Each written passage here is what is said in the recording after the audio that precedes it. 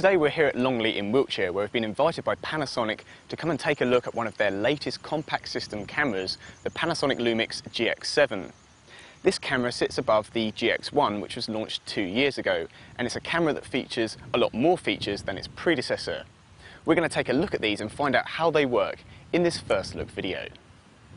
What's really interesting about the GX7 is that it features a brand new sensor that hasn't been seen on any previous Panasonic compact system cameras. It does share the same resolution as some of the other cameras, it's 16 megapixel. However, it also features a brand new image processor, the Venus engine type. This allows the camera to shoot from 60 seconds right through to 1/8000th of a second, much like you'd find on a typical DSLR. The other advantage of the new processor allows the camera to shoot between an ISO range of 200 and 25,600. It also allows the camera to shoot at up to 5 frames per second or 4.2 frames per second in its AF tracking mode. Great for fast action sequences, and the high ISO limit is fantastic when you want to push that sensitivity up in low light situations. The advantage of having this high ISO range just allows you to crank it up when you want to freeze movement, such as this fountain here. We can see we've got the movement of the fountain. I want to capture each drop, so I'm going to just increase the ISO range up a bit from 400. I'm going to push it up to around 6400, and I'm just going to capture a few shots here. And if we zoom right into the action, we can just see that if we just zoom into the image, we've captured all those pin sharp drops there. Two features that are really going to appeal to Panasonic GX7 users are that of its electronic viewfinder and tilting screen at the rear. The electronic viewfinder has a 2.7 million dot resolution, a fantastic resolution which gives it a really crisp and clear view when you use it. And the same can be said for the screen.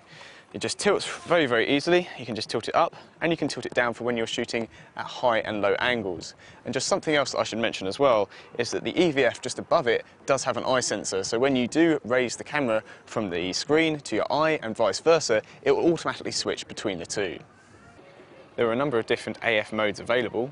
Just by clicking the left-hand button on the D-pad loads these, and as well as face detection, you've got AF tracking, 23 area AF, as well as 1 area AF. But also, if you just go across to the far right, there's also pinpoint AF. To use pinpoint AF, you just simply double tap on your subject, and then that offers the magnified view from which you can then zoom in just using the scroll dial up on the top of the camera. As you can see, I'm just zooming in to 6 times, but if you do want to zoom in further than 6 times, just hit this little button down at the bottom of the screen, and then that'll allow you in just to zoom in as far as 10 times. So it's a really good magnified view just to check your focus before you confirm and fire the shutter. Much like Panasonic's other compact system cameras, the GX7 adopts Lightspeed AF for very fast AF acquisition. Using the GX7 at this test event gave us a chance to just find out how fast it really is, and it does lock on at very impressive speed. The other advantage of having the touchscreen, of course, means that you can just pinpoint the AF point right across any area of the frame. And it's very easy to use, just simply touch the screen and it just focuses there almost immediately. Another advantage of the GX7 is that it has inbuilt image stabilization, and this means that it could be used with other lenses such as those produced by Olympus, and that will just allow you to just make sure that you have got some form of image stabilization if you're not using Panasonic's optical image stabilized lenses. The design of the GX7 is quite different to that of the GX1. First of all, it's quite a bit bigger, so when you do pick it up, you'll notice that it's actually a little bit heavier as well. Of course, you do have the EVF and the screen, which is slightly different to the GX1, but the arrangement of buttons is quite dissimilar to what we've seen before. Although you've got the D-pad at the back, you've got some other buttons, such as the pop-up flash here up at the top. You can just hit the electronic viewfinder button there just to flick between if you don't want to use the eye sensor. Up on the top plate, you've also got 2 scroll dials, whereas you only have 1 on the GX1. For those who'd like to shoot video as well as stills, the GX7 shoots full HD video at 60p and 50p, and there's a fantastic range of scene modes and creative modes to use.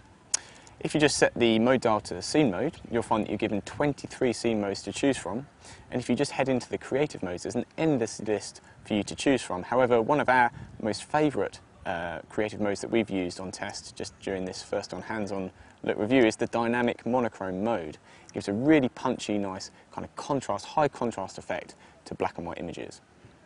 The Panasonic Lumix GX7 will be sold in various different forms with different lenses. This 20mm pancake lens will be sold with the camera for £999, or alternatively, you could buy it with the 14 to 42mm kit lens for £899. The camera will also be sold body only, and that will cost £819. The camera will be made in two colours. There'll be this black version, but there'll also be a very desirable silver version for those that fancy a slightly different colour. When we arrived here at Longleat today, Panasonic claimed that the GX7 is the best compact system camera that they've ever made. And from our first impressions and this first hands-on, we've got to agree it's a pretty impressive compact system camera. It's slightly larger than I expected, but the handling is absolutely superb, and the performance, well, it can't really be faulted. We're really looking forward to getting our hands on a full review sample. This is only a pre-production model, so make sure you check back to whatdigitalcamera.com for the full review very soon.